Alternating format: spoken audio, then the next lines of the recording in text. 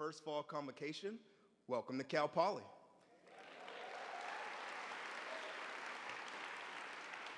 For our faculty and staff who have been away for the summer, welcome back.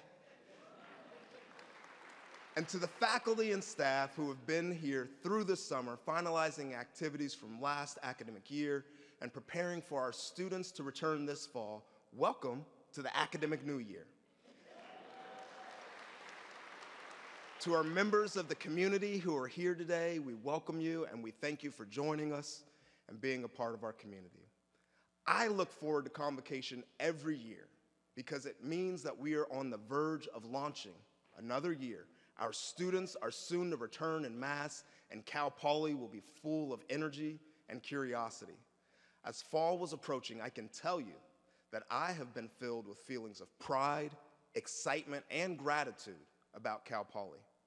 I've been filled with pride as the year approaches because when I met our new ASI officers at the swearing-in ceremony of our new city manager, I was inspired by their eagerness to serve, their willingness to engage, and their structured approach to enhancing the experience of their fellow students. I watched them interact with folks like our mayor and our chief of police, and I can see the poise and the maturity that these leaders bring to our campus.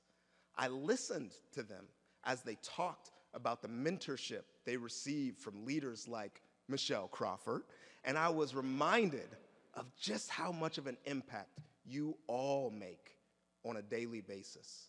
I am filled with excitement because when I've met new colleagues, I've been blown away by their professional experience, their dedication to their craft, and their excitement for their new environment. Colleagues like Dr. Tisha Roby, who's presented for national organizations like College Board, and Dr. Susan Chang, who recently joined us from Georgetown. These are just a few examples of the infusion of talented newcomers. Lost my spot there, hold on, talented newcomers who bring with them a wealth of experiences that we will certainly benefit from. I've been filled with gratitude because as I look back on the year that passed, I can see hundreds of wins for our campus, our students, our faculty, and our staff. Wins like our Cal Poly partners' intentional work in helping address the challenges that many face by securing new and additional housing options that incoming faculty and staff can take advantage of. I can see teams that have flourished and delivered above and beyond expectations. I am filled with gratitude because I am surrounded by amazing people, that's you all, with unparalleled dedication and commitment. And I'm filled with hope because I see progress in key areas and key initiatives that have helped our campus to be a more welcoming and engaging environment for all people, regardless of their identities. It's because of you all that I am grateful, our Cal Poly community, who collectively have provided a consistently excellent place for thousands and thousands of students to learn and grow. Now, I know that at some point our community will face some challenges, and we may momentarily lose sight of the hope in front of us. I know that we'll encounter disagreements, disappointments, and setbacks on goals we want to achieve. But I also know that we are a community that is truly committed to our greater purpose, that no matter what we face, we all feel a great sense of responsibility for being here on behalf of that true purpose, our students and their education. There would be no campus, no job, and no challenges to overcome if it were not for the students that we are all here to serve. So through any disagreement, disappointment, or hardship that may come our way, if we agree to keep our focus on our main purpose, I have no doubt that we will thrive.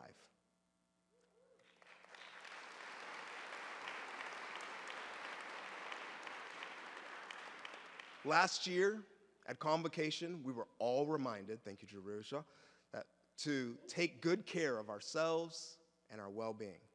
Well, I have some good news for you.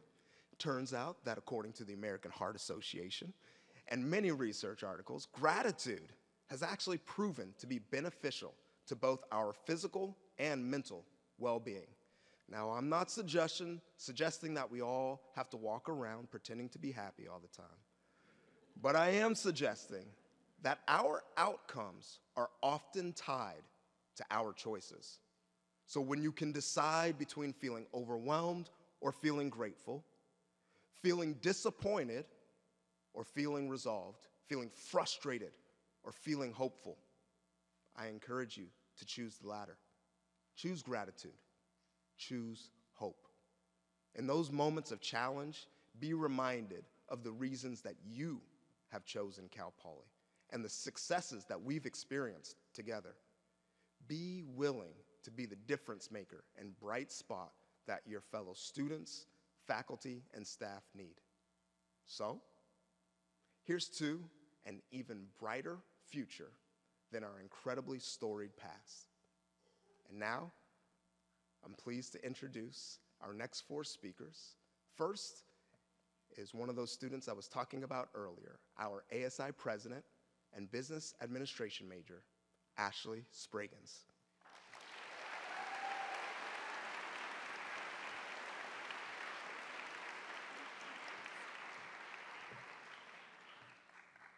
Hello, distinguished guests. I am Ashley Spraggins, and I serve as the ASI Student Body President.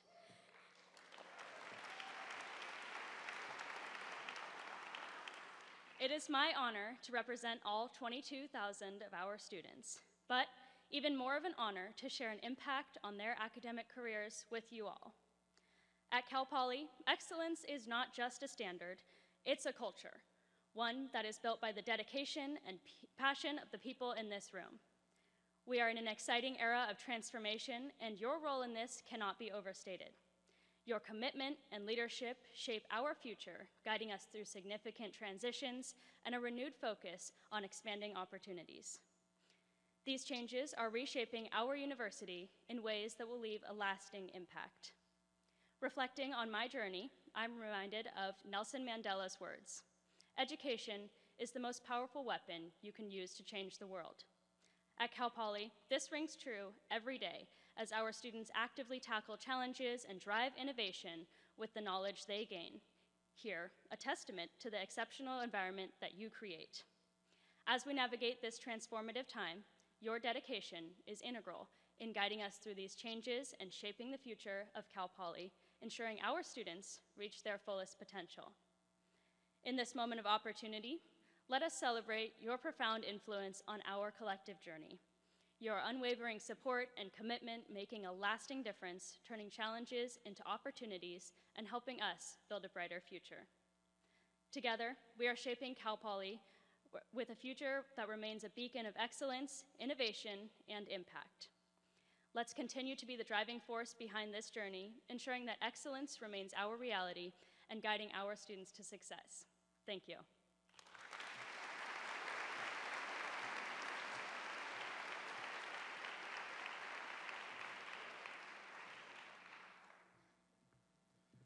Thank you, Ashley. And next, we have Tom Randall representing the CSU Employees Union. Tom?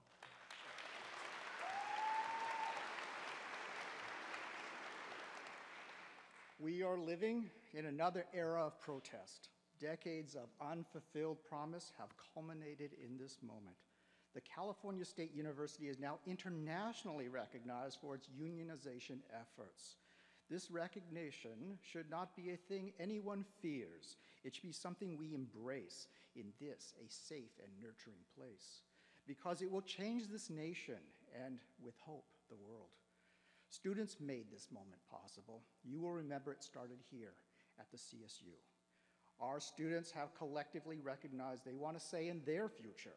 Soon they must individually decide on how to define, value, and defend their labor as well as ours. They are entering an age that will be radically different than ever before, just as we have experienced in our own time. So it is up to us to prepare for that fast-changing world, ready or not. Will we shape the world better than we left it, or will students find a way to push it far beyond, or will they wonder how the world just moved on? We have seen what missiles and drones carrying bombs can do in a faraway land and how they destroy good lives and hearts. Will we ponder a sky without buzzing in the air, supplanting bees with countless motors as natural fare? Will we dance with fingers in salute and find ourselves with little resolute?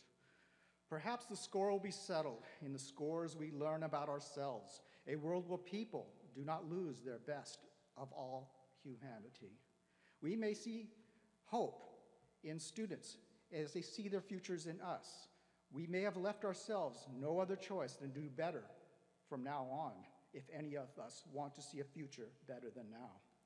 Our educations are not free, but an education can free a mind to deduce fact from fiction, to live in the ideals of kind. We may wish these benefits can be had without contributions to the cause, but in a mere moment of weakness or inattention, all can be lost. Powerful groups are trying to undermine and weaken everything we have built here together, to make illegal our thoughts and beliefs, and to undo us from our good and honest deeds. Think less what 2% means, even if it returns 5 or 10, but more as the ultimate investment in ourselves and what we can easily do. Will our students carry with them the education learned from here? And will it be enough to make their dreams real without fear? Learn by doing is no mere motto. It adapts to the present. It forges the future. It embraces our world of change where truth and liberty rearrange. We must define freedom, bold yet true, with justice and real meaning for me and for you. Together we can build a world where infinite possibilities thrive. Your unions work each day advancing causes to arrive. Teddy Roosevelt once said, "Comparison is the thief of joy." I say we need to set the example for joy without compare and ensure this joy spreads far and wide. Here's our chance. Listen to the future.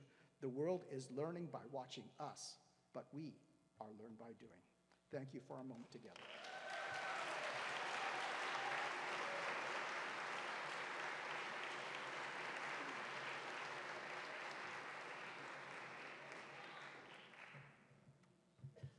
Thank you for those reminders, Tom, and thank you for your service. And next is Lisa Kawamura, representing the California Faculty Association.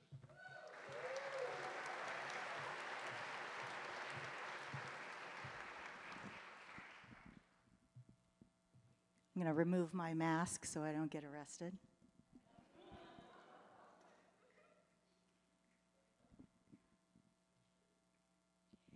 Union begins with you. With you. Hello, Cal Poly. We are the only bargaining unit to have not incurred a 7.9% decrease in our budget. Do you know what that means for you all? That meant a 5% raise for 2023, 2024, and a 5% raise for 24-25. Altogether, that compounds to a 10.25% raise. That is the largest raise that I've seen in the last 26 years here as a temporary employee. And that was all because we are the largest higher education union in the nation. And we led the largest strike in that largest university system last year. And you know what? We won. What did we win? We won 10.25% in just flat salary general increase. I'm not sure that those in Long Beach or administration know what it is that we do in the classroom or our offices and labs, but let me tell you that 10.25% raise is not enough for all we do. We also got over a 20% raise for our lowest paid faculty. Faculty in Lecture A, some of them got up to a 21% raise. That is huge. For some of our Lecture Bs, they got over a 15% raise. That is huge, especially for those of us who make so little in this teaching system.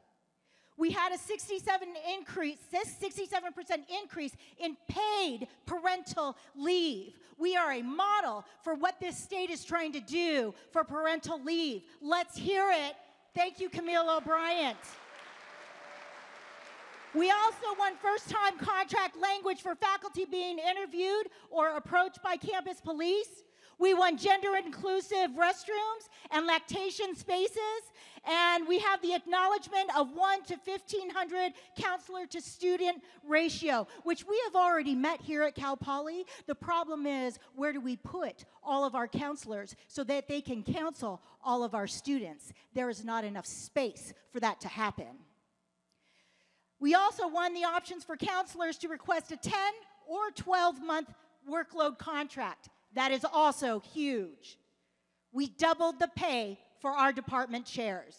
That may sound like a lot, but it went from $80 to $160, and we still do not pay our department chairs enough. We also want specific language protecting faculty from unilateral course enrollment by management. That means if you've been teaching a course and it's been set at 24, I know most of you are more like, what, 36, 42, something like that. And you notice that your course caps have now gone up to 45.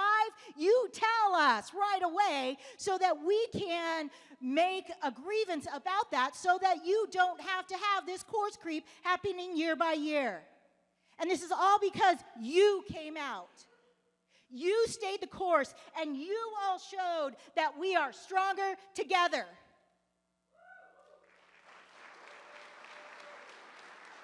My friends, the fight is not over. Full contract bargaining is on the horizon. The bargaining survey is set to launch before October 1st. And I'm proud to announce that I've been appointed as one of your bargaining chairs. So that's actually pretty awesome. You have an ear to the bargaining team right here. But we have a lot of changes on the horizon, and your union is right here to back you up. Quarter to semester, proposed integration with CSU Maritime, and the Chancellor's Office has released a draconian time, place, and manner policy that has some CSUs even making those policies more extreme. We were asked to bring our water bottles today to the CLA meeting so that we have less disposable waste. But on some campuses, you're not even allowed to bring a metal water bottle anymore. We need your voice because we are stronger together. And please remember that union begins with you. Thank you all.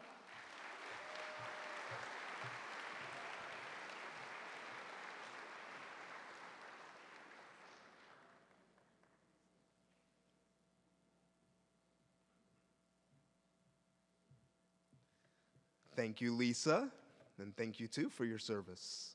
And now, Chair of the Academic Senate, Jerusha Greenwood.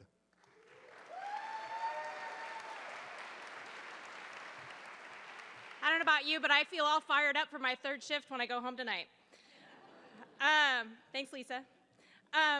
Good afternoon, everyone. Hi, Happy New Year. Yeah. Thank you, President Armstrong and Provost Jackson-Elmore, for the invitation to speak today. My name is Jerusha Greenwood. My pronouns are she, hers, and I'm a professor in the Experience Industry Management Department in the College of Agriculture, Food, and Environmental Sciences, and I am very honored to be starting my second term as the Cal Poly Academic Senate Chair. I've been thinking a lot about change lately. I have teenagers, so it's an election year. Register to vote. Real changes are happening here at Cal Poly. As a university community, we have front row seats to the growth and development of these precious, smart, promising human beings as they emerge into adulthood and prepare for their professions. We have the privilege to observe and contribute to their sometimes linear, sometimes nonlinear, and sometimes chaotic evolution. Change happens everywhere, always. I don't need to tell you that. It happens in our personal and professional lives, and we often can't control when or how it happens. Change is inevitable, scary, and disruptive. When change happens, we may fear the impact it will have on our identities, on our long-held and sometimes fiercely held beliefs and assumptions, our relationships, and the norms and ways of doing things we're used to.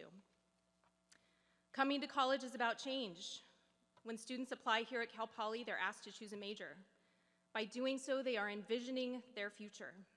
They establish a mission for themselves to achieve that vision, And as faculty, we help them define that mission by providing a curriculum with room to personalize as they learn by doing.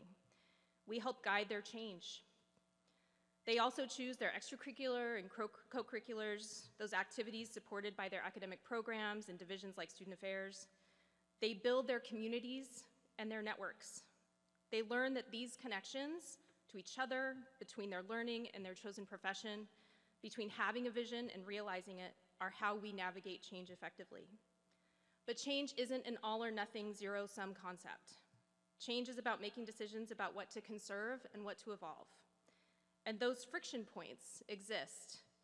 And we have to ask ourselves questions about how do we maintain our core, our authentic identities while we're also meeting the moment and succeeding. Margaret Wheatley found in her research that relationships and critical connections are necessary to support that change. Chaos, which happens when old structures break down and new patterns emerge, is an essential process for change that we need to engage because it can lead to creative and meaningful solutions. She found that change and chaos can't be navigated and that organizational success is impossible without transparent information sharing. Adrienne Marie Brown, in writing about change, said that adaptation and evolution depend upon critical, deep, authentic connections, a thread that can be tugged on for support and resilience. The way I see it, we here, the faculty, staff, and administration, provide the setting and foundation for those connections, for that resilient and for students to form their identities. A vision of that future, be it as students or in organizations, is, according to Wheatley, an invisible field that binds us together, emerging from relationships and chaos and information. So, yep, I've been thinking about change a lot lately. I'm here at Cal Poly to do what I can to help those students form that foundation, even as I and as we are experiencing change in our own lives.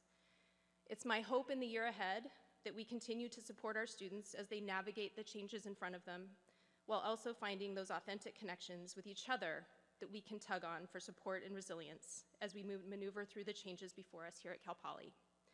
On behalf of the Academic Senate, Happy New Year and take care.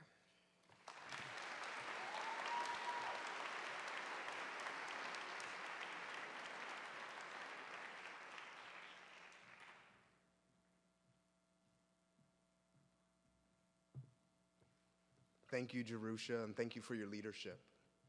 And now it is my honor to introduce Cal Poly's president, Jeffrey Armstrong, who will provide the university address.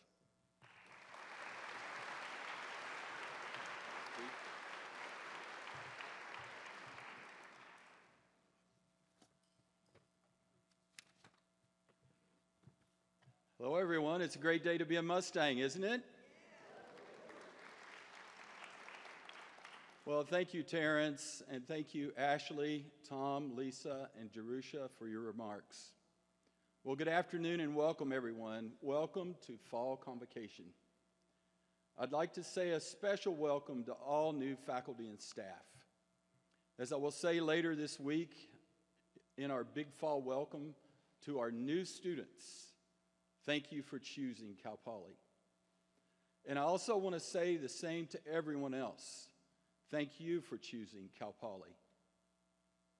Regardless of whether this is your 3rd, 14th, 20th, or 56th fall convocation. And yes, I am referring to Bailey College Dean Emeritus Phil Bailey. Let's pause and celebrate Phil.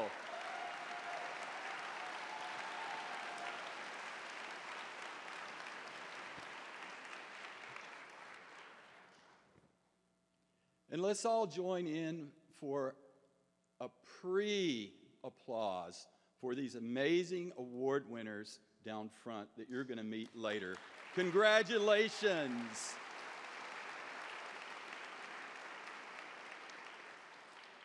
I'd like to acknowledge some public officials and other friends from the community who are with us here today in support of this great university and, of course, the Central Coast. So please hold your applause till the end. We have elected officials from the city of San Luis Obispo with us today. Mayor Erica Stewart, Council members Emily Francis, Jan Marks, Michelle Shoresman, as well as City Manager Whitney McDonald. Let's give them a big round of applause.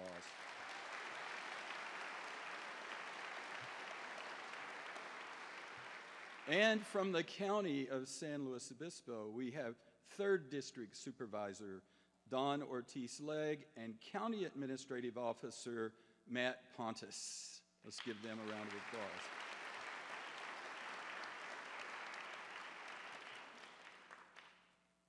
We have some other important partners on the Central Coast with us today.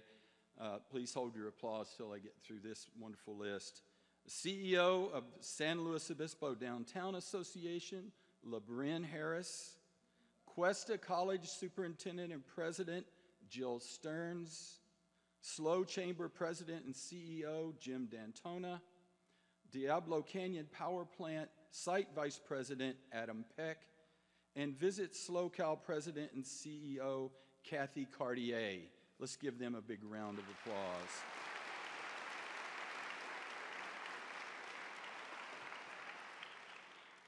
We have a few new leaders from Cal Poly that I would like to recognize. First, over to my left, is our new Senior Vice President for Administration and Finance, Allison Baird James. Allison, please wave.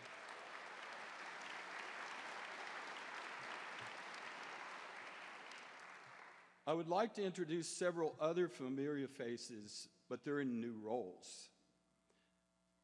Interim Vice President for Student Affairs, Cindy Villa.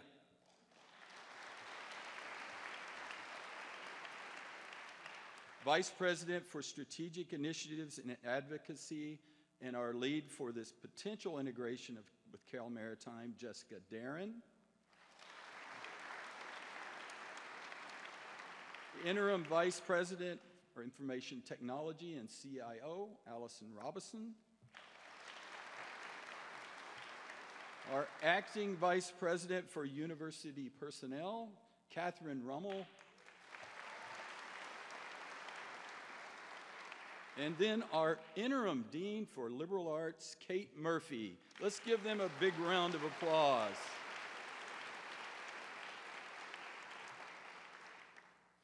Well, finally, to my left, I would like to introduce my wife and best friend, Sharon, for her unwavering support. Let's give her a big round of applause.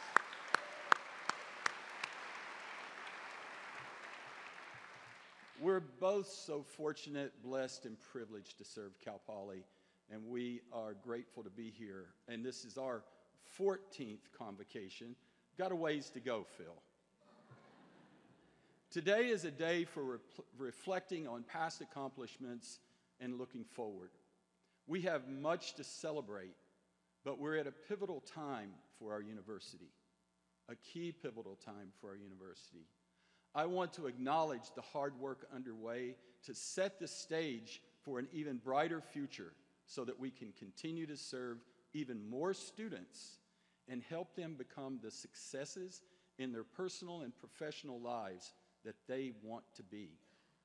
So please indulge me for just a few minutes as I list some of the university community's recent accomplishments. Last year, we announced for the 31st year in a row, Cal Poly was named the best public for U.S. News. And then we were also, for the first year, named the best overall masters in the West. We hope to do as well this year, but the announcement comes out next week, so we'll wait. In addition, Cal Poly was ranked in the top 25 of all public universities in the United States by Forbes, and for the second year in a row, Cal Poly was one of 54 highest-ranked five-star universities in the U.S. by Money Magazine.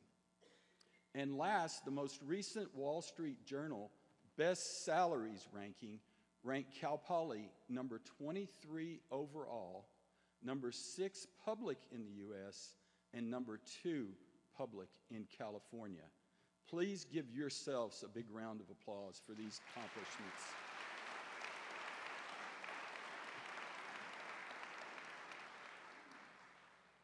I'm also pleased to report that we've been designated a minority-serving institution, an Asian American and Native American Pacific Islander serving institution, and an emerging Hispanic serving institution.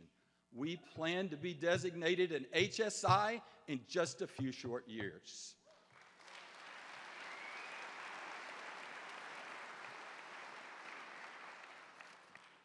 These public recognitions are good news for Cal Poly, but even better news are the many accomplishments by our students, faculty, and staff, which you saw on the slideshow that was running before the convocation. Many of those accomplishments and beyond are supported by donors. So please join me in thanking our alumni, foundation board, advisory board, corporate partners, community members, and many here today who helped Cal Poly raise over $123 million this last year.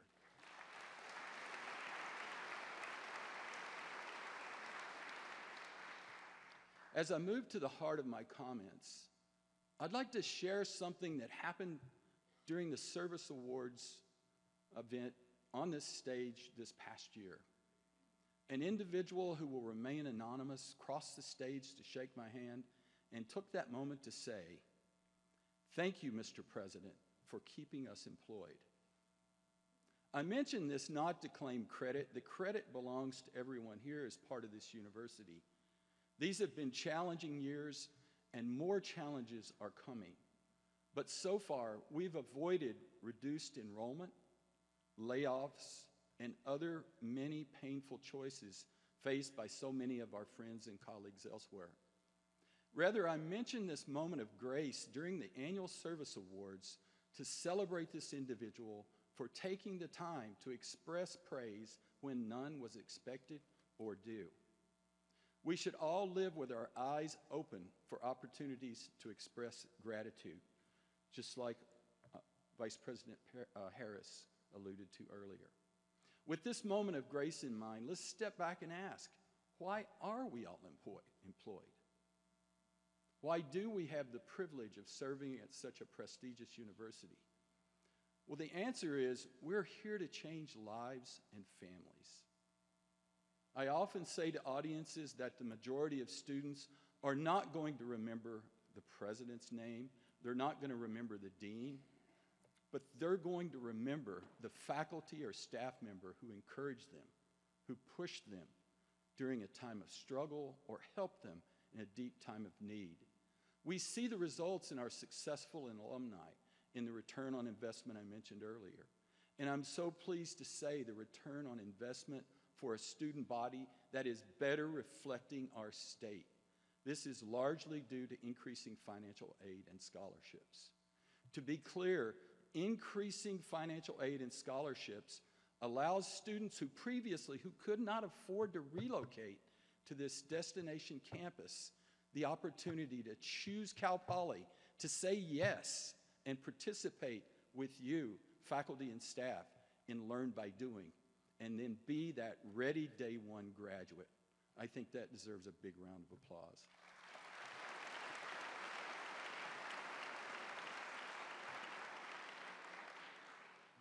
Thank you for helping make this happen.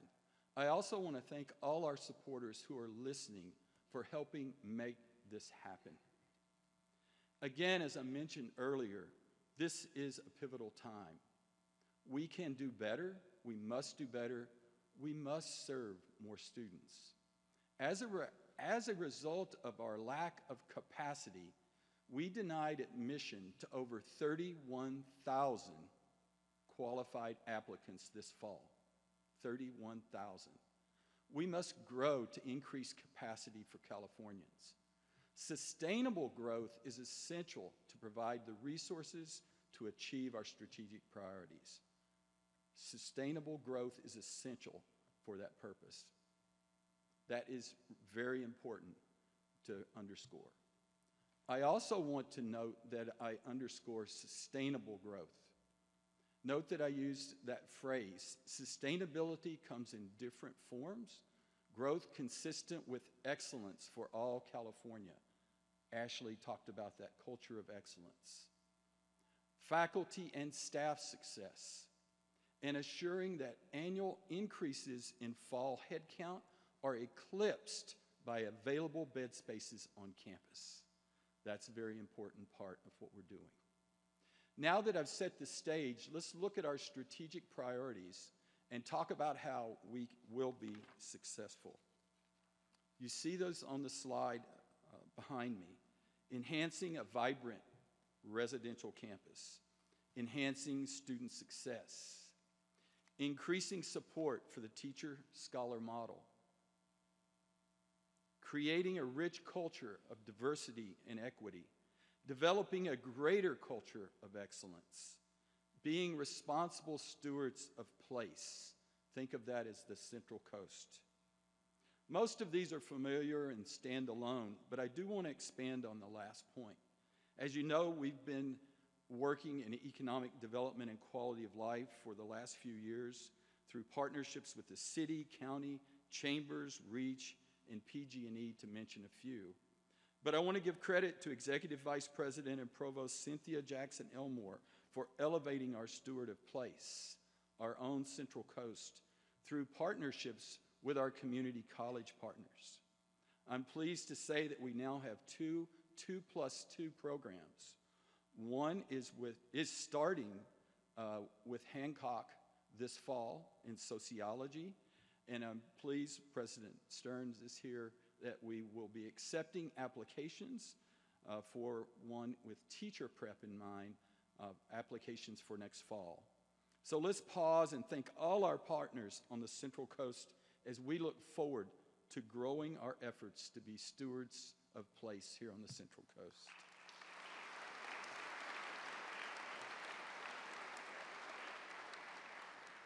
There are two key objectives embedded in these strategic priorities that are worthy of more attention. They're essential to making everything else happen. Since Sharon and I first arrived at Cal Poly, when typically asked by a student or a faculty member or someone else, what keeps you up at night? I've focused on 2 points, and it's been the same every year. You know, you add COVID or you add this or add that. But the first has been making Cal Poly education available on equitable terms to more and more Californians and a more representative grouping. And I also add it is so important that everyone here at the university have that sense of belonging. The second has been to improve compensation of our faculty and staff.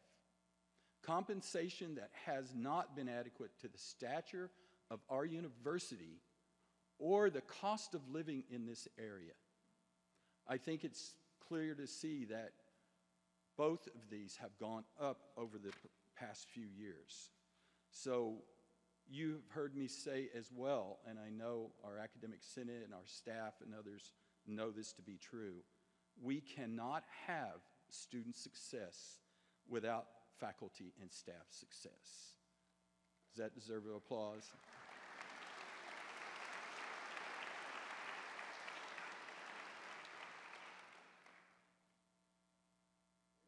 In the distant past, we could count heavily on state resources to meet our challenges, but today is different. As we all know, the state has constraints and many competing interests vying for a share of the budget that's projected to be in deficit over the next few years. This situation is exacerbated by the CSU's tightening its budget, by asking universities to show that we're making efficient use of funds. Examples of this include reallocation of enrollment across the system, reallocation of enrollment funding across the system, shared services, procurement geared to take advantage of the size of our system, and certainly the proposed integration of Cal Maritime and Cal Poly, which I will discuss in a few more minutes. Collectively, this represents a great deal of change and uncertainty. However, I would stress that we focus on the positive, the opportunities. We have an amazing leader in Chancellor Mildred Garcia. She's fully behind our efforts to turn challenges into opportunities and grow. The key point is while there are many things beyond our control, we have much in front of us that will allow us to thrive things we can change. Of paramount importance is sustainable growth, as I mentioned. Given the multiple scenarios we face due to factors we cannot control, I would argue that growth is the factor that we can control and that will help us not just survive, but thrive. As I mentioned earlier, change the lives of more students and families. As we are a learn-by-doing residential campus with many high-investment majors, year-round operation is an indispensable component for future sustainable growth. Year-round operation will allow equitable expansion of high-impact practices such as undergraduate research, service learning, study abroad, and especially internships and hopefully more co-ops. Year-round operation allows us to educate more students with the same facilities. This will allow us to grow while relieving pressure on housing on campus and in the community. As I explained in the note to the community this past spring, we are fortunate to be able to delay the start of year-round operation until the 27-28 academic year. In large part, this delay is due to efforts that have already increased enrollment. The measure for enrollment is resident full-time equivalent students. I'll refer to it as resident FTES. That's the coin of the realm, but think about it as more Californians served. We have grown resident FTES faster than expected. To put our achievement in perspective, we added over 2,100 resident FTES over the last 2 years. 1/3 of that came from headcount increase, while 2/3 came from our students increasing their unit load and taking more classes. In fact, we met the CSU's resident FTES goal for this coming year. We're in last year. We met the goal last year for this year. This increase in average unit load resulted from hiring 50 new tenure-track faculty and identifying bottleneck courses. Second, we have continued to see growth in summer enrollment, with typically 80% in a virtual modality. We also saw robust participation in summer courses by underrepresented minority and Pell-eligible students. So now, please think forward in time. Let's say we have students in the summer, fall, or spring of 27, 28, and beyond. This means additional offering of courses, benefits to students, and additional compensation to faculty who are teaching during that off term, which is not simply the summer at that time. We're continuing to bolster efforts to increase class availability, as well as the teacher-scholar model. This is being done by hiring 67 tenure-line colleagues for 24-25. Again, we're looking at sustainable growth, growing average unit load summer, some head count, while hiring faculty beyond the actual growth in students. As mentioned earlier, year-round operation will allow more students to participate in high-impact practices like internships, service learning, research, or study abroad, in part because of the greater flexibility offered by year-round operation schedule, and in part because of greater revenue through growth and contributions from donors. As I suggested several years ago, perhaps it's time for a shared governance discussion about requiring one or more high-impact practices for all majors. Clearly results in greater success of our students. Our colleagues at Cal Maritime already do this. Some majors require 3 internships or co-ops, with the minimum being 1 required internship per major. And yes, they do require senior projects. And I would point out that their placement rates and return on investment exceed those of Cal Poly, and we're both always in the top ranking.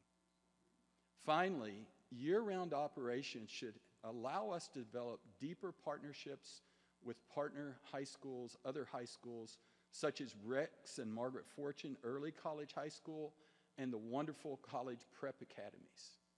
They're both, and many others, are continuing to send their outstanding students to Cal Poly, and we have an amazing group this fall.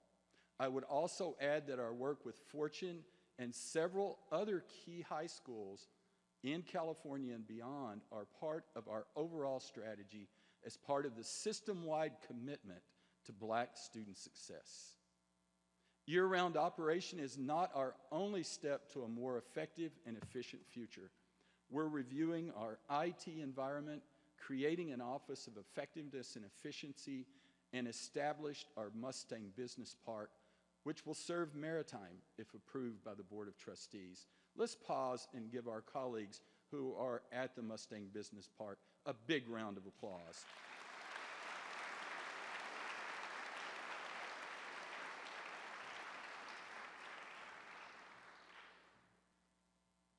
Before I discuss our last two topics, I want to address the academic calendar. The importance of year-round operation for high-impact practices and growth resulted in our proposal last spring to reevaluate the previously agreed-upon calendar of 15-week semesters and strongly consider a 3 symmetrical 14-week semesters. Let me get that out. 3 14-week semesters. Of course, faculty would only work 2. The interval for this feedback is open until mid-October. We look forward to receiving continued feedback. We're planning for opportunities for the maritime faculty to also provide input on the proposed calendar pre-integration as well. Again, we don't know the outcome until November. And as I mentioned, let's come to maritime. Another important initiative pending approval by the CSU Board of Trustees will be the integration of Cal Poly and Cal Maritime. As president of Cal Poly, I view it as an honor and a responsibility to be asked to participate in this integration. I commend you as a faculty and staff for being open to this opportunity. As a brief reminder, the circumstances are that despite taking significant cost-saving action, Cal Maritime enrollment is significantly down, and they cannot generate enough revenue relative to costs to sustain itself as an independent university. At the same time, Cal Maritime offers training and skills that are highly specialized, require very high investment, and essential to the U.S. economy and national defense. The CSU recognizes the importance of maritime and the unique critical licensure degree programs that serve the workforce needs of the state of California, Pacific Rim states, and the nation's maritime industry. However, continuing on the current track is not an option because maritime simply cannot be sustainable as a standalone university. The solution proposed by the Chancellor's Office is to integrate Cal Poly and Cal Maritime. The Chancellor believes that many of Cal Poly's considerable strengths that I've outlined today are complementary with Cal Maritime's. This also then presents synergistic opportunities that in the long run will benefit both institutions. Current and future classes of increasingly diverse students, our state and our nation. Let me list a few reasons why I support this integration. First, the demand for Cal Poly admission and graduates and the high return on investment for Cal Poly and Cal Maritime are exceptional. We have demonstrated success with our financial aid and scholarship model that, when applied to maritime, will grow enrollment, I'll get it out, and importantly, allow us to see more historically underrepresented and low-income students attend maritime. Maritime has a demographic base very similar to where we were several years ago. We also share a pedagogical approach. While they haven't called it learn by doing, it has been hands-on. There's also a significant number of overlapping majors, with the majority being engineering.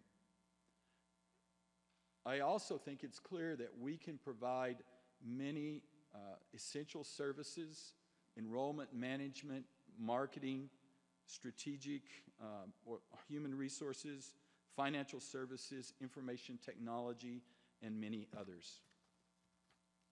Finally, of course, and I think most important, we gain the students. We gain the programs, a nationally recognized set of programs, the only maritime academy on the West Coast, and access to this 90-acre campus and to the training ship Golden Bear. We're also excited to note, and you'll see in the image, that a new training ship, U.S. training ship Golden State, is currently in production and will arrive fall of 26. The campus is also in the process of constructing a new pier. This complex will accommodate this new ship. Cal Maritime Interim President Dumont indicates that Golden State will be the largest building on campus with a capacity for 600 students and 100 faculty, staff, and crew. That is quite amazing. So I encourage everyone to review the material from the July Board of Trustees meeting, and there's recently posted materials for the September CSU Board of Trustees meeting, which will be held next week. The board will vote on approval of the integration at the November meeting. One final topic concerns campus free speech. As you all know, last year was unusually contentious on university campuses. To provide clarity and consistency across the system, the CSU's Chancellor's Office recently completed a new time, place, and manner policy with each CSU university clarifying its campus-specific implementation of the policy in an addendum. Our addendum is available on the Dean of Students Free Speech website. There will also be a campus-wide communication on this topic later this week.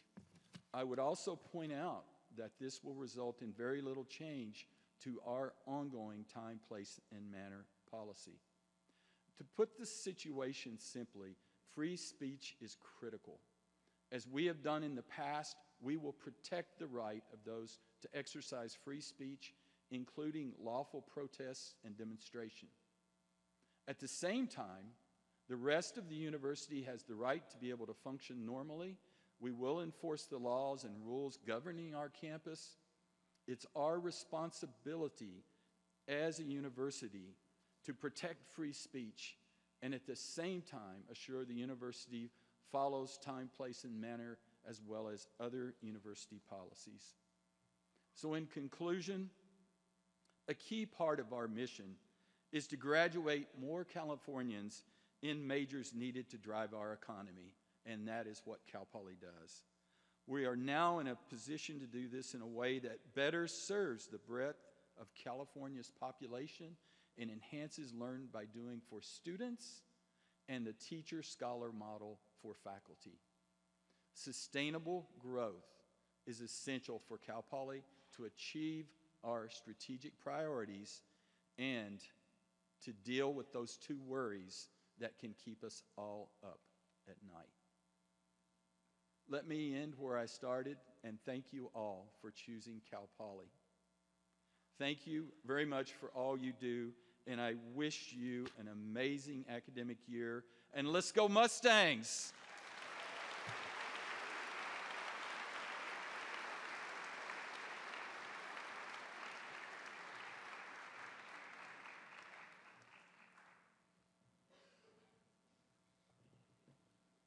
All right. I love this part. We get to celebrate some folks today. So, President Armstrong and Vice President and Provost, Executive Vice President and Provost Cynthia Jackson Elmore will join us on stage. Before we get to honor folks and the award recipients, the provost and executive vice president, will begin with some remarks.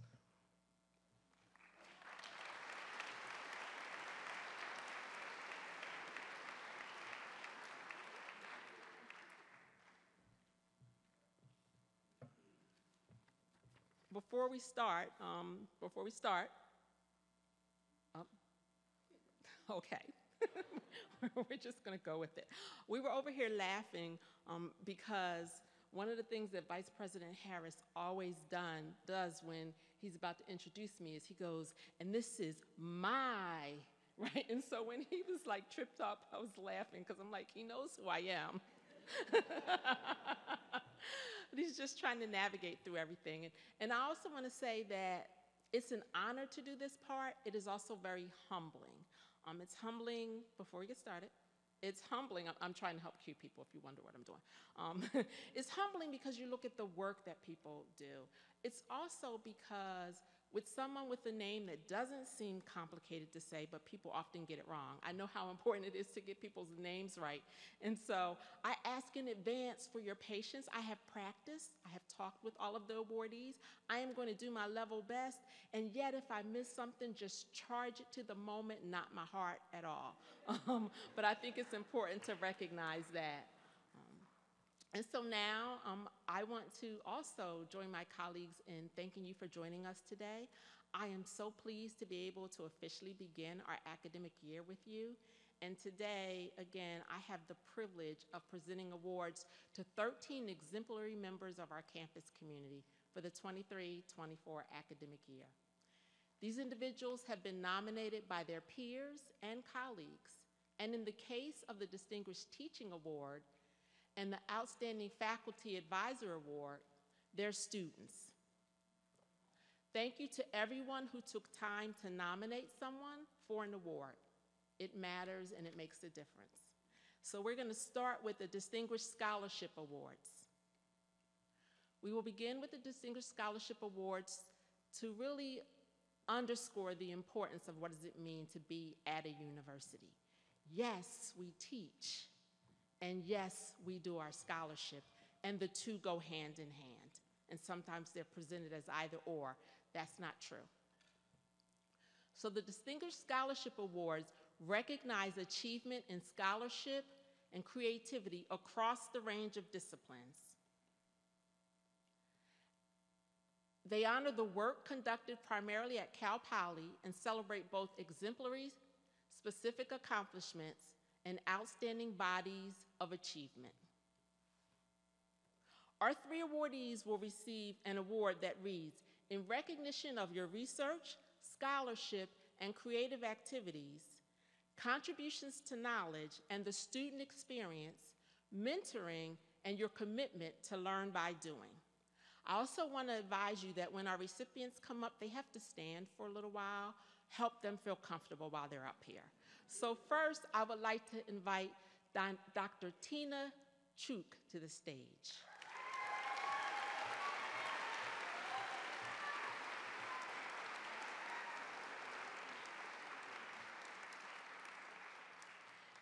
Dr. Chuk's groundbreaking work in educational policy and teacher development has significantly elevated the profile of Cal Poly School of Education. A national authority in science education, Tina is one of 14 experts chosen to contribute to the National Academies of Sciences Pre-K through 12 STEM Education and Innovations Report. Her insights will help shape national recommendations for the U.S. Department of Education and other key agencies. At the state level, Tina played a pivotal role in California's literacy plan and bilingual authorization revision, impacting nearly 6 million students. Since joining Cal Poly in 2019, Tina has published 19 articles and edited a book on science education, while also developing websites for significant initiatives such as Teaching for Inclusive and Equity Residency, Data Science for All, and the Student Parent Joy. Tina's dedication to diversity and equity in education is reflected in her innovative courses, Developing Teachers of Color, which was recognized by the California Council on Teacher Education. Through her research, teaching, and leadership, Tina has made a lasting impact on the field of education, teacher development, and STEM education, both at Cal Poly and beyond. Congratulations, Tina.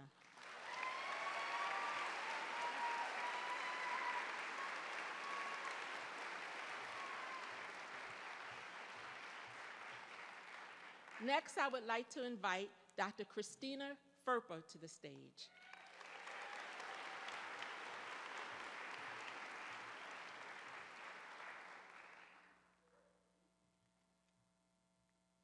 Since joining Cal Poly in 2006, Dr. Ferpa has earned international recognition for her work on race and gender in modern Vietnamese history.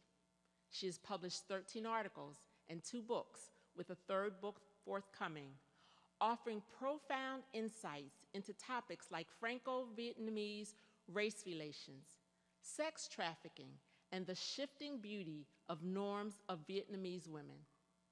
Her first book, The Uprooted: Race, Imperialism, and Childhood in Indochina, 1890 to 1990, received the prestigious Colleagues' Choice Book Award at the International Convention of Asian Scholars. This groundbreaking research revealed a secret colonial program in which Franco-Vietnamese mixed-race children were forcibly taken from their indigenous mothers. Her second book, Black Market Business: Selling Sex in North Vietnam, 1920 to 1945, uncovers over 2,000 cases of sex trafficking. Using innovative methodologies in historical research, she mapped networks operating at local, national, and international levels. In her latest book, Beauty and the Nation: Race, Capitalism, and I'm not going to get this word out right, Modernity in Late Colonial Vietnam, she explores how women's beauty became a contested symbol of Vietnamese identity. For each of these projects, Christina assembled groups of student researchers, many from underserved populations. Her mentorship has enriched her students' academic experiences while contributing to the depth of her research. Congratulations, Christina.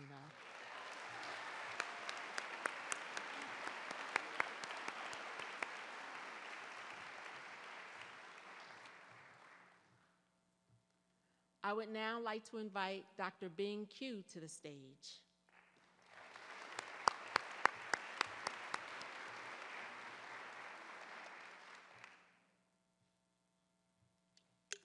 And in case you're wondering, this is like my 6th go at bat. I spoke at 5 college meetings this morning and now this, so I'm doing my best to hang in there. Since joining Cal Poly in 2008, Dr. Bing Q has established himself as a leading expert in earthquake engineering. His exceptional scholarship includes 65 papers and 32 refereed conference papers with over 2,250 citations. He is one of only five engineers worldwide whose work is extensively cited in seismic provisions for structural steel buildings by the American Institute of Steel Construction.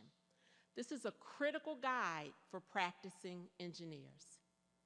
His work on building bridges crossing earthquake fault ruptures led to the development of CSI Bridge, a software program used by thousands of engineering firms in over 160 countries.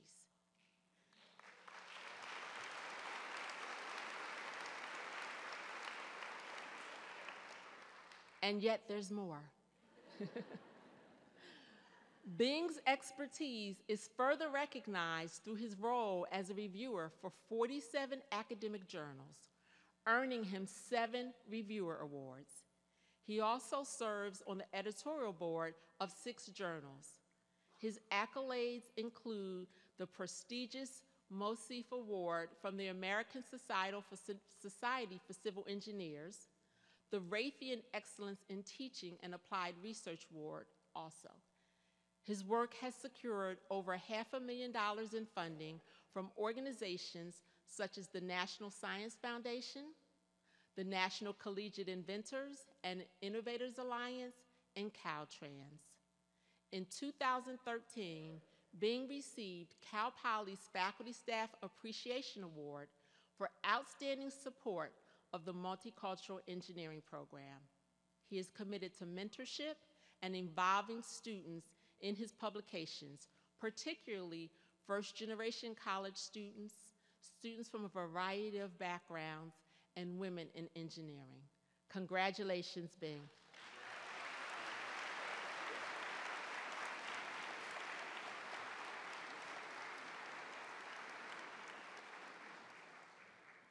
We have an amazing set of faculty. Congratulations and thank you to all of our distinguished scholarship awardees.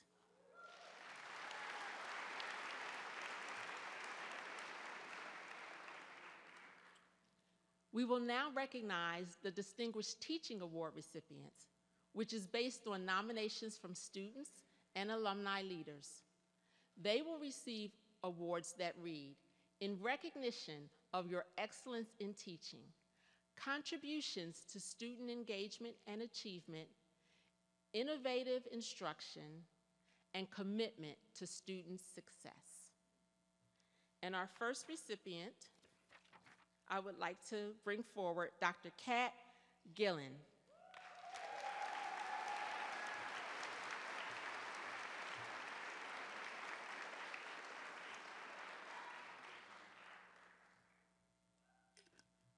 Students recognize Professor Kat, as she is affectionately referred to, as an outstanding teacher who continues to develop and improve her pedagogy from observing students during work time and attending professional development workshops to learn the latest techniques for her students.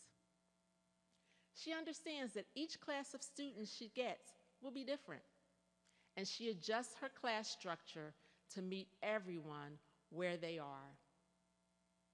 One student nominator wrote, "Through her attitude and upbeat energy, physics becomes a welcoming place to explore and truly understand why the world around us functions as it does." Another wrote, "What makes Dr. Kat unique is how she effectively addresses students who are struggling to approach them by approaching them with empathy and respect." Kat has chosen to dedicate her Distinguished Teaching Award to the memory of her late colleague, Dr. Joseph Kayanes Sloan. Joseph was an outstanding member of our Cal Poly community, serving as an associate professor in computer engineering department. He was known for his unwavering dedication to his students and his keen ability to make even the most complex concepts accessible and engaging. He made a profound impact on his students and colleagues through his kindness, empathy, and his passion for teaching. He was a dedicated mentor, guiding his students with patience and encouraging them to push beyond their limits. To honor his legacy, his family and colleagues created the Professor Joseph Kayanes Sloan Memorial Scholarship to help empower future leaders in computer engineering. Congratulations, Kat, and to Joseph's family, friends, and colleagues. Know that his contributions and impact will always be remembered at Cal Poly.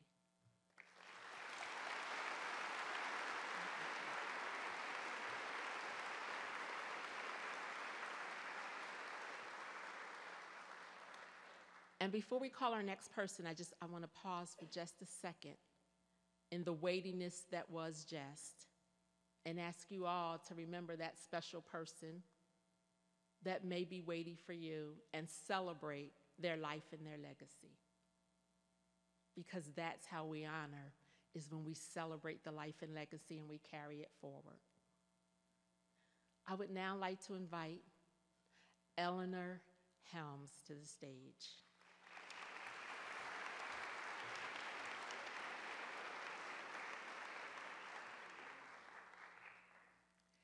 In Professor Helms' philosophy classes, students deeply appreciate her engaging and thoughtful teaching style. One student nominator said, "Professor Helms creates an environment where everyone feels heard and encouraged to share their ideas." Another highlighted her ability to make complex topics accessible. She never just gives us the answers. Instead, she guides the conversation so we can discover the insights ourselves. Her approach has deepened my understanding of philosophy and made me more confident in my critical thinking. Her commitment to student success is evident, not just in her teaching, but in her willingness to go above and beyond. Why? To ensure that her students thrive. A student noted, "Professor Helms has not only sparked my love for philosophy, but also inspired me to pursue it further in my studies." Her passion for teaching and genuine care for her students makes her one of the best professors I've ever had. Thank you for your contributions and congratulations.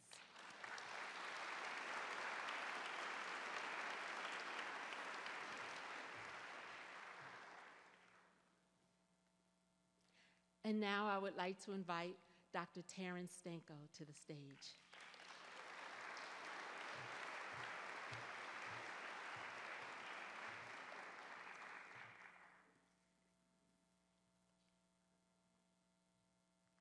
In her management classes, Taryn is known for her engaging and thoughtful teaching style. One student described her class as, quote, "the most personally impactful class I've ever taken." Taryn is a dedicated, genuine, and caring educator that takes the time to know each student's name within the first weeks of class.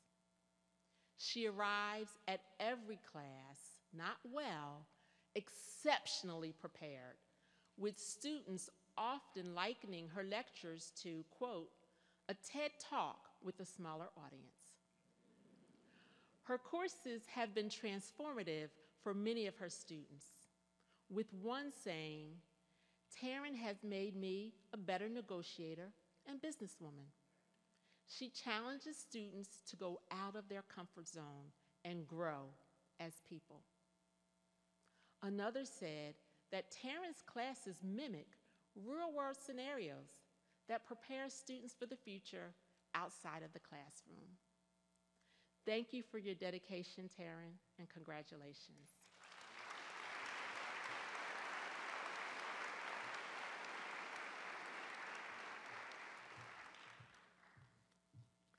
I want to congratulate and say thank you again to all of our distinguished teaching awardees and the example that you set for us all.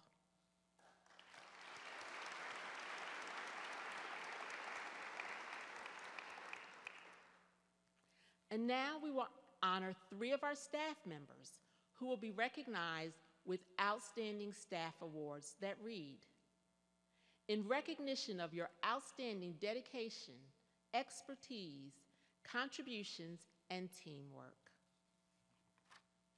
I would like to invite Rob Brewster to the stage.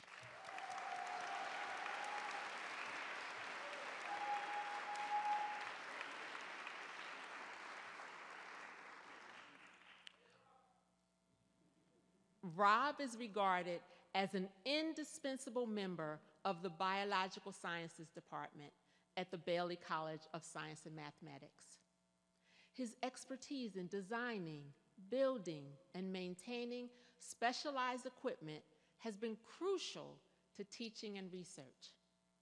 As one nominator put it, Rob delivers a Cadillac when you ask them for a Ford Fiesta.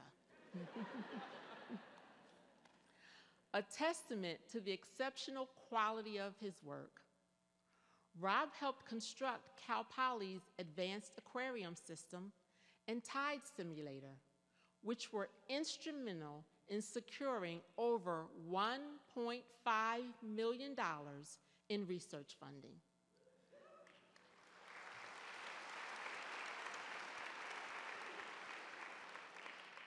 The system has enabled experiments resulting in multiple publications, including a recent poster presentation at a national research conference, which, check this, Rob co-authored.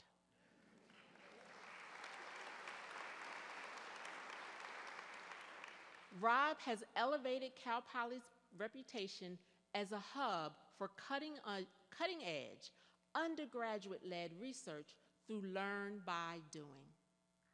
Beyond his technical expertise, Rob serves as a mentor who patiently guides students and faculty through complex projects, making sophisticated technology accessible.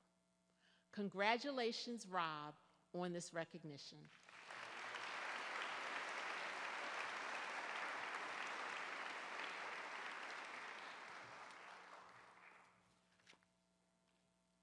I would like to invite Amy Hammond to the stage.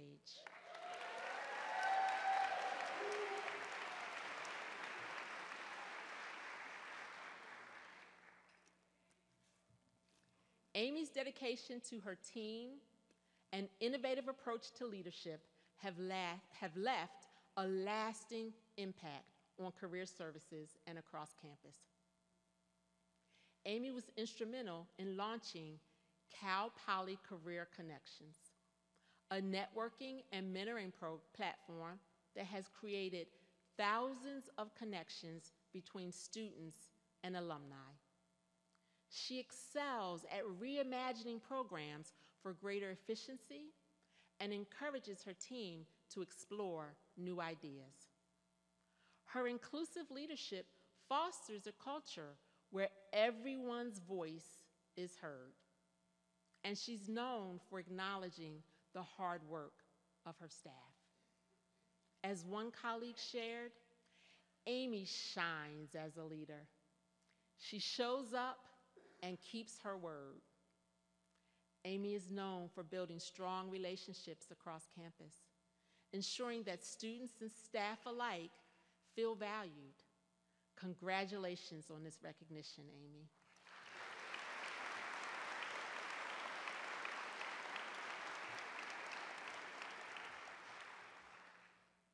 And now I'd like to invite Albert Rangel to the stage.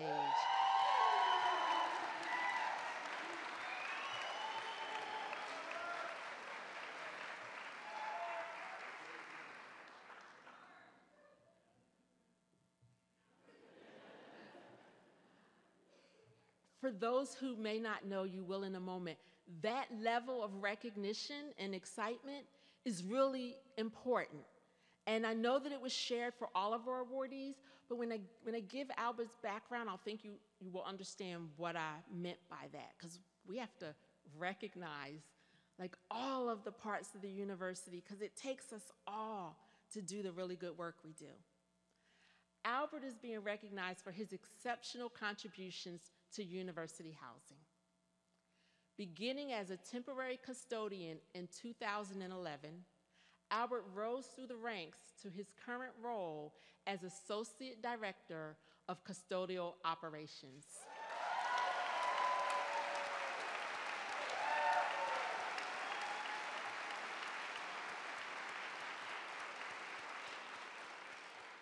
Albert, I know it's hard to stand there. I'm going to ask you to put your head up.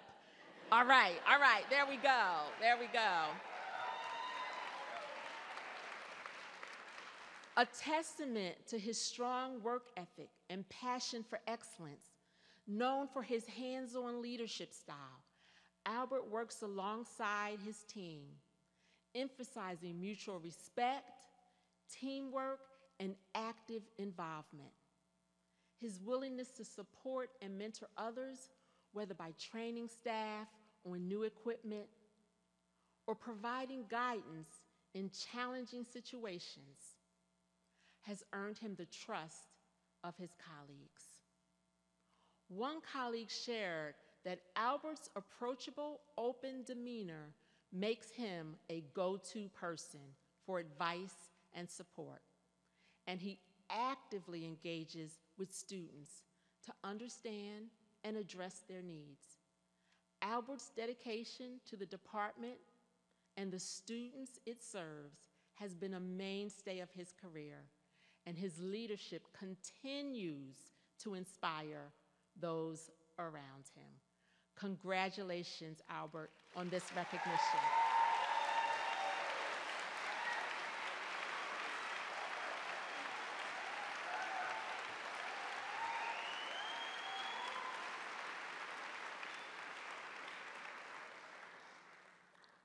And as we congratulate and thank again all three of our outstanding staff awardees, who again are the tip of the iceberg of our amazing staff, I actually want to thank everyone seated in here for the warm welcome that you gave to Albert in particular, but everyone, and I'm making that point because it's our unseen and unsung heroes, right?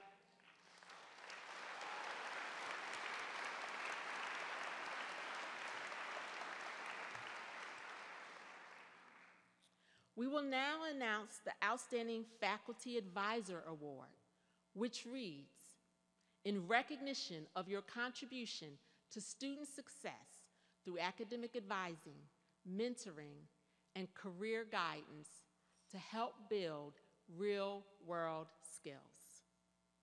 I would like to invite Dr. Leslie Nelson to the stage.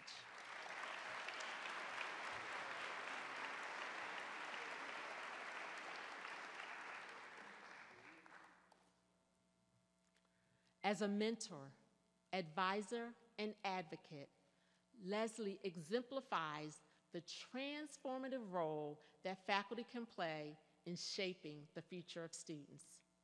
The nomination submitted on her behalf paints a clear picture of this.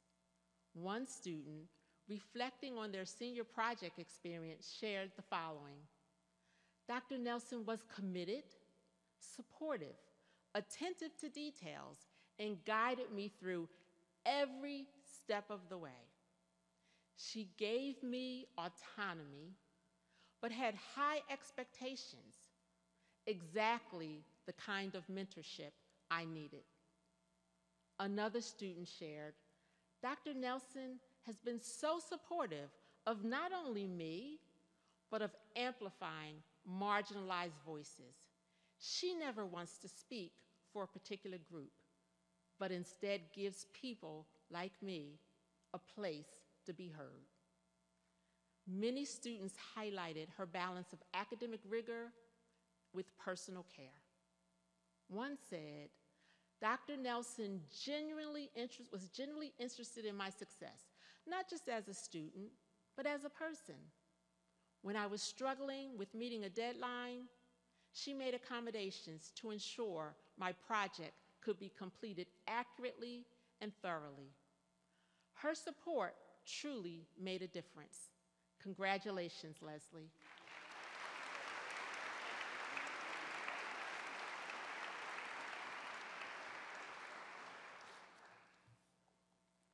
And now we will honor the recipient of the Provost Leadership Award for Partnership in Philanthropy, which recognizes a visionary leader who forged critical partnerships to advance the mission of Cal Poly.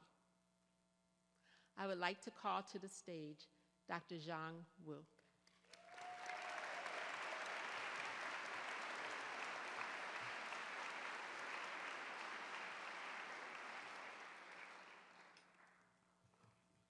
As the department head of construction management in the College of Architecture and Environmental Design, Zhang has cultivated meaningful relationships with alumni, donors, and industry partners, bringing critical resources to our institution and building a unique culture of philanthropy.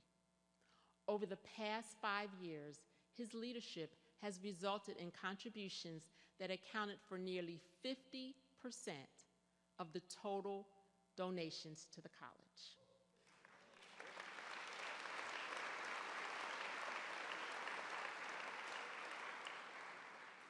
Faculty support has been one of the highest priorities of his fundraising goals. Through targeted campaigns, he raised $1 million for a faculty professorship, that's the word, endowment this year alone. Additionally, he initiated a campaign to establish an endowment supporting faculty research activities and expanded the construction management discretionary fund to allocate over $80,000 annually toward faculty development activities.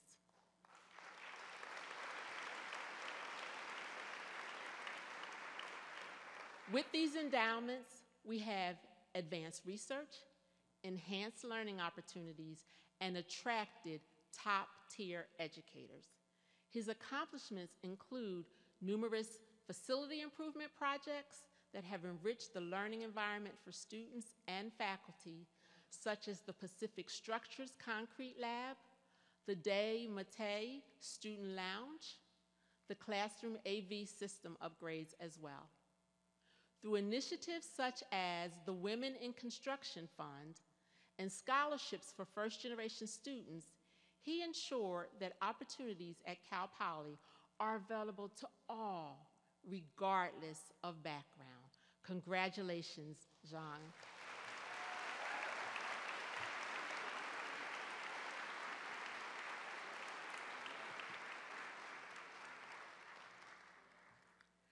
Oh, don't go too far. You know I'm getting ready to call you back up, right?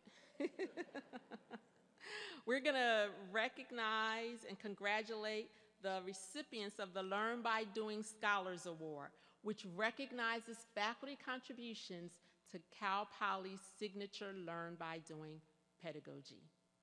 And our recipients, of which there are 3 that I would ask to come to the stage, is Dr. Zhang Wu, Dr. Jacques Bellinger, and Dr. Joseph Cleary.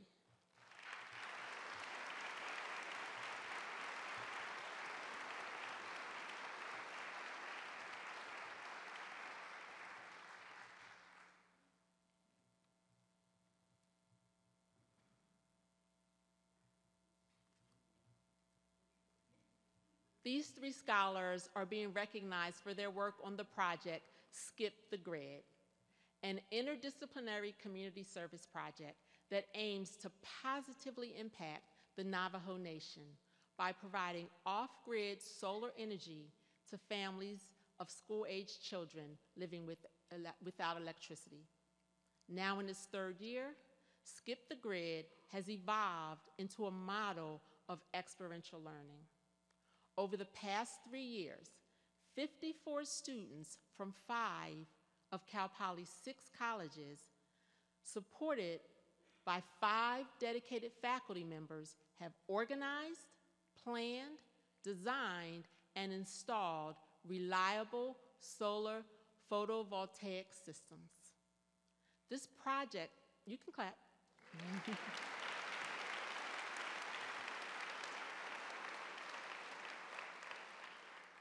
This project immerses students in real-world challenges, leadership opportunities, and hands-on experience that defines a Cal Poly education. To prepare for the installation, students participated in an extensive education and training program, which included cultural sensitivity training and comprehensive technical instruction. For more than 2 months, they collaborated, shared progress, and refined their skills. From understanding optimal solar orientation to inspecting roofs and connecting the systems, Students learned every step of the process, culminating in the installation of solar panels and the delivery of reliable energy to 62 homes.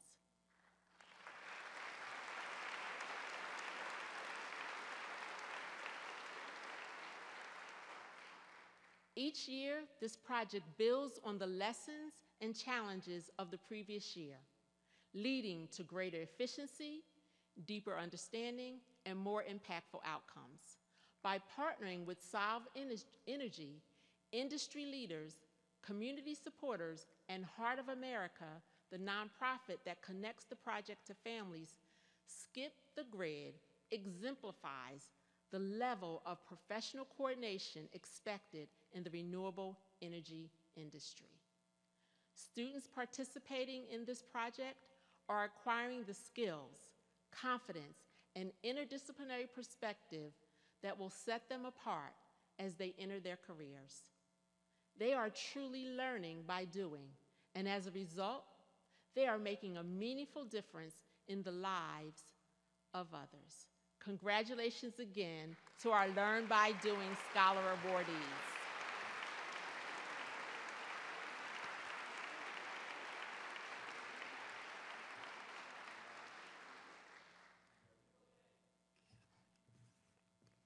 That concludes the awards portion of our ceremony today. We are fortunate to have so many talented individuals with us at Cal Poly. Congratulations again to all of our awardees, and thank you to the award committee members for their work. And I want to thank everyone for the work you do and the way that you show up for us here at Cal Poly. Enjoy the rest of your day.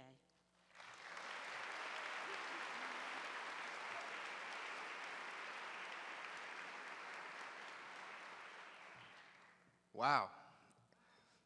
I say it again, we are surrounded by incredible people, huh? What an impressive group of award winners. Let's congratulate our faculty and staff award winners one more time.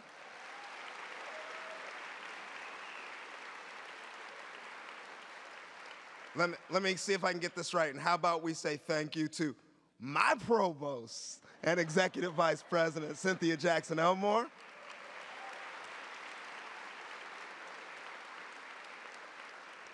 And let's also thank the many, many team members who you often don't see, who do a lot of hard work to make sure that a day like today goes off and that we all get to enjoy ourselves. So thank you to all those who've put in the hard work. As we conclude the general session of Convocation and begin the new academic year, let's remember to embrace the power of learn by doing, demonstrate gratitude, and take good care of our health and well-being. Be conscientious collaborators and continue to advance diversity, equity, and inclusion. Thank you all for being here. And now it's time for the after party. And please head to the lobby for our reception and enjoy the refreshments and the company of our Cal Poly community. Happy Academic New Year!